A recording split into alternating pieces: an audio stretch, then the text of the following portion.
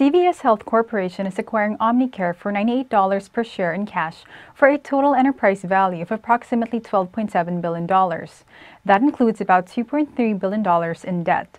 Omnicare provides pharmacy services to long-term care facilities. It has about 13,000 employees at 160 locations in 47 states.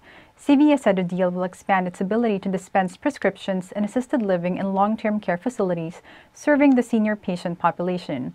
The transaction will also enable CVS to broaden its presence in the specialty pharmacy business.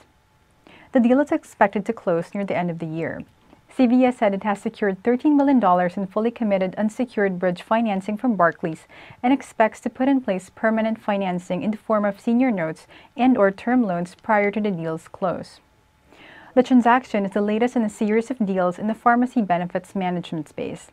In March, UnitedHealth Group said it would acquire pharmacy benefits manager Catamaran Corporation to combine with its Optum Rx Group for $12.8 billion. Earlier this year, Rite Aid Corporation said it would buy Envision Pharmaceutical Holdings Incorporated from private equity firm TPG Capital for $2 billion. In New York, I'm Army Lee for The Deal.